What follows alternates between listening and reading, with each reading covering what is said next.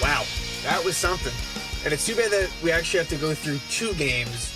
Definitely want to touch on the second one, the one that just finished. And it just goes to show what this team is capable of. Again, they have had many games this year where they play a near perfect game.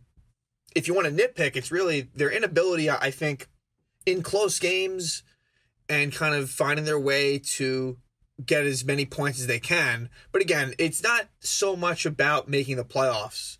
For them, it really is just about the progression and the maturation of the team. And, there's definitely signs of growth. We'll definitely get more into the second game. Just so much, randomness when it comes to the season with COVID. So first off, Rangers play the Flyers Monday night. And this is the Flyers' first trip to the Garden this year. They had split the first two games in Philadelphia. And the Rangers were coming off a good win against Boston. And Philly has not really been playing well, so you'd expect them to kind of pick up their play. And they did on Monday. And the Rangers learned that Pavel Buchnevich and Adam Fox would be out due to COVID protocols. So they would be out for that game. Phil DiGiuseppe as well. DiGiuseppe remains on the COVID list. Probably signals that he probably tested positive. Again, DiGiuseppe, you wish the best for him. Is more of a depth piece. Someone who would be in and out of the lineup. And you definitely feel the loss of Fox and Buchnevich. So the goalie matchup was Keith Kincaid coming off his shutout. Again, wasn't tested much. And against Carter Hart. And the first period, all Flyers. Definitely all Flyers. And with goals from Van Riemsdyk and Provorov. And it looked like there was a chance that this could be a blowout. It definitely did.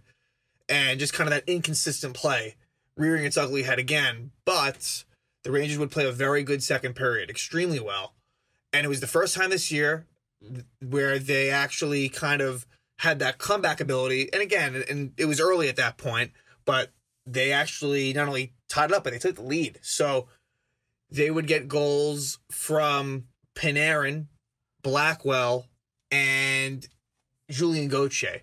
And Panarin's got 3 points, a goal and 2 assists in those goals. Just Panarin is just something else. One of the best players in the National Hockey League. He is third in the league in points per game behind McDavid and Draisaitl. It really is incredible what he does. Just when you consider, too, he's not playing on a line with superstars. And I'll give Ryan Strome credit. He continues to play very good hockey, even without Panarin. He definitely has been very solid. After a rough first couple of weeks, he's really been good. But still, again, what he's doing is just remarkable. And we've seen a lot of times over the years, players come to New York and kind of fizzle under the pressure, and they kind of peak before the Rangers. But Panarin, he's playing his best hockey as a Ranger after playing very well with the Blackhawks and the Blue Jackets. So it's incredible for him. And so, yeah, the Rangers take a 3-2 lead, and Julien Gauthier scores the third goal. After Blackwell scores the second, Blackwell continues to produce. He's playing on a line with Panarin and Strome, so you're going to get your opportunities. But Gauthier scores a beautiful goal to make it 3-2. But Gauthier has had a propensity for taking penalties, a lot of stick penalties, and he would take a couple of costly ones. A high sticking penalty towards the end of the second, and the Flyers would score Farabee to tie it at 3. Then in the third, the Rangers would take the lead. Fourth line gets a goal, Kevin Rooney. And again, Rooney has been productive. He's been someone that, I don't think the coaching staff is going to want to take out of the lineup. And so the fourth line gets a goal, makes it 4-3. But again, Gauthier takes a high sticking penalty, a double minor. And they actually didn't call it originally. It was the right call, but it was weird. The play kept on going. And eventually he got a 4-minute penalty. Claude Giroux would score to tie it up. So, again, a situation where Gauthier, a lot of good, but then a lot of bad. And he needs to clean that up.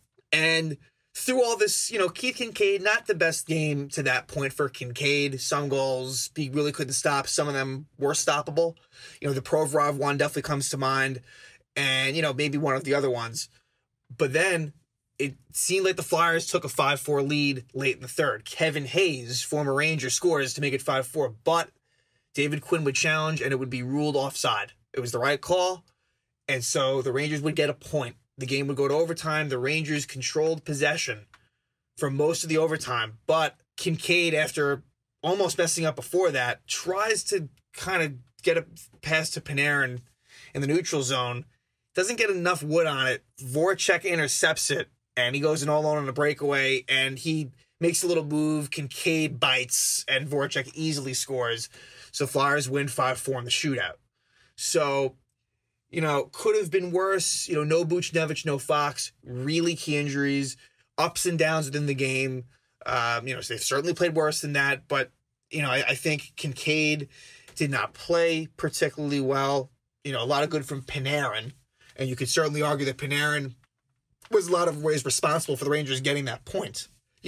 I guess disappointing that they weren't able to protect that lead a couple of times and costly penalties. And so that was that game. The second game of this back-to-back against the Flyers, wow. So we learn that Buchnevich and Fox are back. So I'm not sure how that works exactly. It must have been a false positive, or maybe it was more just contact tracing. They're back in there. But the whole entire coaching staff is out. The entire coaching staff. So David Quinn, Jacques Martin, David Oliver, all out. So they have to use the Hartford coaching staff. Chris Knobloch, the head coach of the Wolfpack, would be the head coach. Gord Murphy, who is the associate coach in Hartford, and then also Chris Drury, who his title is associate general manager or assistant general manager. It changed recently, and he had been in charge of the Wolfpack. I don't know if that's still part of his duties, but it made sense. So Drury behind the bench, Chris Knobloch, and no Quinn. And the first thing I think of is, well, I would not be surprised if the Rangers played better without Quinn behind the bench. And boy, did they. And it's not entirely fair to, bash Quinn after this performance, but it certainly won't make those, complaints and criticisms of Quinn go away after this one. So I think the approach was just keep it simple, play for each other. And Hartford employs the same system as the Rangers do, so it's not too different. So this game, basically from start to finish, was something I've never seen. And so the goalie matchup was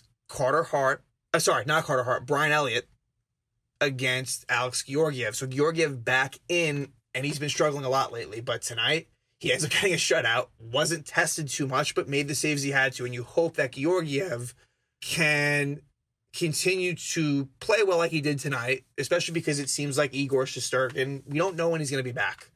To me, that could be really a week from now, 2 weeks from now. We just don't know.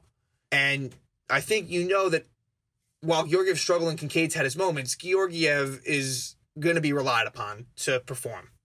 So the first period, the Rangers get 2 goals.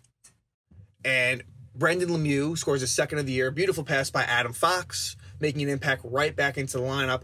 And then the second goal was by Artemi Panarin, who, like I said, is just unreal. On a good pass by Ryan Strome. So 2-0 Rangers, and then the second period is when it happened. The second period, the Rangers would score 7 goals. Yep, 7. And I guess we'll go goal by goal. So the first 2 would be by Pavel Buchnevich. And keep in mind, so Zibanejad would get assists on both of these goals. He actually made a very nice play on the first one. He steals the puck, gets it to Buchnevich, and that makes it 4-0. And I don't remember if they pulled Elliott after the 4th goal or the 5th. Jacob Trouba, I think it might have been after the 5th. Jacob Trouba makes it 5-0, also on a pass from Zibanejad. So, bad play. Brian Elliott certainly wasn't playing well, but the Rangers, Travis Sanheim and Philip Myers for the Flyers were both -6. So this isn't like Ivan Provorov. I'm not sure where Sanheim and Myers slot in, but they're certainly not their top pair. So incredible that they go -6. But so like I said, so at this point, Buchnevich gets those 2 quick goals. Zibanejad at this point has 3 assists in the period already. And he wasn't done there. Zibanejad gets a shorthanded goal on a breakaway. Then he gets a power play goal on a great pass from Panarin, and then he would score an even strength goal. Hat trick for Zibanejad, 6 points in the period, which ties a record in the NHL all time with 6 points in a period. And it's amazing. And you hope that this turns it around for him. Again, he has been a huge reason as to why, the Rangers are at the halfway point right now. And he's a big reason why the Rangers haven't been winning more games. And wow, tonight, this is exactly, even more so than you'd hope for. But it kind of brings you back to last year where this guy was one of the best players in the whole league. So, and give Buchnevich credit too. Again, Pavel Buchnevich I think he has one less point than games played. I think he's played 27 games and has 26 points. Buchnevich has taken his game to another level. And that's great to see. He's really been tremendous this season. But like I said, Zibanejad, 3 goals, 6 points, natural hat trick. And again, one for the record books. And it kind of came out of nowhere, really. So, and the Rangers would add another one, and that would be Philip Hedl. Great pass by Libor Hájek. Lafreniere would get an assist. We didn't see much in this outburst, from Lafreniere and Kakko, and that's disappointing. It definitely is. The damage came from the Kreider, Zibanejad, Buchnevich line, a little bit from Panarin and Strome, and the fourth line as well. But I think, Kakko and Lafreniere, I think that they've been playing a lot better than the stat sheet would indicate. At the same time, you definitely want to see some more for them, and that'll be definitely something to look at in the second half of the season. But really, also in this game, the Rangers would win 9-0. There would be no goals in the third. The fans were chanting, we want 10. And even NBC was messing around with the graphics where they were testing new things. And, they would basically be using like nameplates, if you want to call it, for players. And they were zooming like way out. So it was hard to see. Like, I guess they figured it's a blowout. Let's just, do a test run. But it was really remarkable. And, I thought Keandre Miller, who really struggled in that first Flyer game, like, badly. And you got to remember, no Adam Fox. So a lot more, for the defenseman to do in the first game. And I should also mention, Tarmo Reunanen made his debut in that first game, replacing Adam Fox. So Jack Johnson continues to be banged up. I'm not really sure what the deal is. They also placed him on waivers, so he's on the taxi squad now. Either way, whether he's banged up or not, they know that he's not an option, and that's great for the Rangers. And so Reunanen didn't play much, did get an assist on that first Panarin goal. So 1 game, 1 point. He would not play in tonight's game. And also, Gauthier was a scratch. So those penalties did, and he scored that goal, but he did not play in this game. So we'll see what happens for the games in Washington. But just a quick point on Keandre Miller. I felt like he had a really rough game in that first game against the Flyers and really bounced back and was much better. Him and Trouba were excellent. And the Flyers really just couldn't do anything at all. And I think if you're the Flyers right now, you really have to be wondering, they might be that odd team out. The way I see it, there's pretty much, I don't include the Rangers in this mix.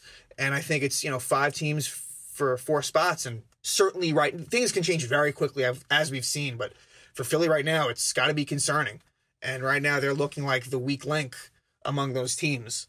So the Rangers are now headed to Washington to face a very hot Washington Capitol team, and they are now in first place in the division. They have been really fantastic and kind of flying under the radar almost too. And the Rangers are actually 2-0 against the Capitals this year. So, is the Washington hot streak going to continue, or will the Rangers, I don't want to call it dominance against Washington, but they played 2 of their better games of the season against the Caps. So we'll see. Was this kind of just a 1-game explosion, or can they use this? And also, the coaching staff. Will David Quinn and the staff continue to be out? And, I think it's more for the fans as far as, if the Rangers continue to do well without Quinn, it's certainly going to feed into that narrative.